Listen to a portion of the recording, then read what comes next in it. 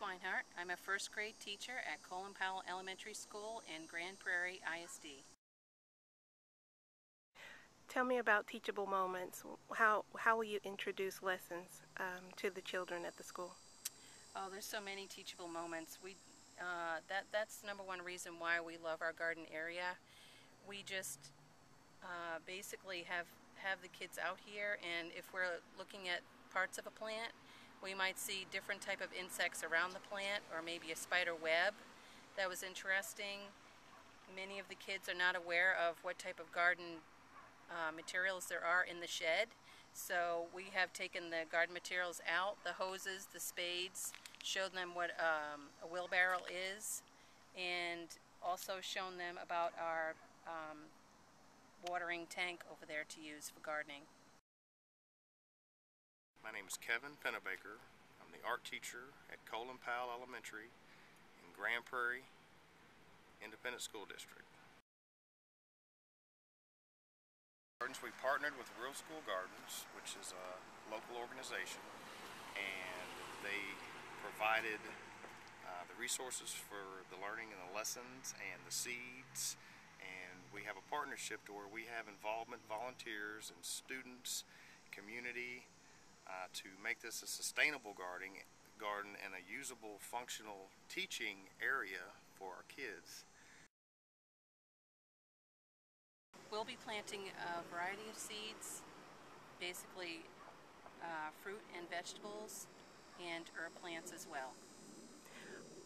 Can you tell me what your goals are here with this garden? Our main goal is exposure for the children. We want the kids to be excited about being outside, away from their video games, outside enjoying nature, exposure to plants, watching how plants grow, what types of insects come to our garden, as well as what type of animals come to our garden during the daytime. You found some cute little fuzzy animals here. Tell me a little bit about that. Yes, I was outside with my class one day, and another teacher was out here as well, and she was watering the garden bed, and we watched the soil bubble up from underneath. It almost looked like a little volcano, and we turned the hose off and we removed the soil from the area that was moving, and we found 5 rabbits that were buried within the soil. We were able to get help and get the animals to a safe place where they were able to grow and develop away from the garden area in a safe place. The goals that I would have, and I would hope everyone has for this space, is for it to be utilized the best way possible, make it sustainable, make it functional, make it an active working part of the school,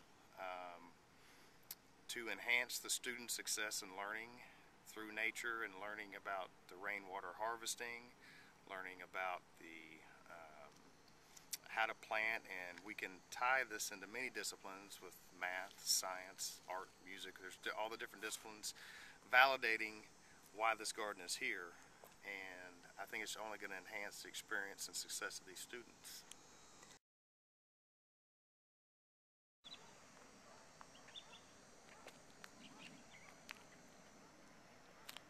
And this is a new program we found out through Grand Prairie ISD. It's a grant, and it's for 2 55-gallon barrels, 110 gallons total, with a fence, little privacy fence, and we were selected to receive one. So we got with our principal, Ms. Jones, and she accepted it, and they're going to come out October 9th, and they're going to do a full school faculty training on how to use the rain barrel, and then they're going to complete the construction of it with the faculty present, so that everyone on staff is trained, so that we can relay all this information to our students and teach them how the rainwater harvesting not only can save money with your water bill, but when there's a drought, or in our case yesterday when we don't have water, we're able to sustain our garden.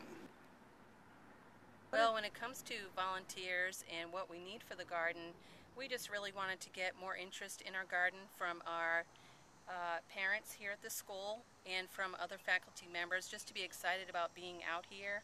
We have a great space. We just really want to get it enriched with color, with shrubs, with hopefully a pond out here with maybe live koi fish in it, maybe a frog, maybe some turtles in there, just to get other things out here for our kids to be exposed to.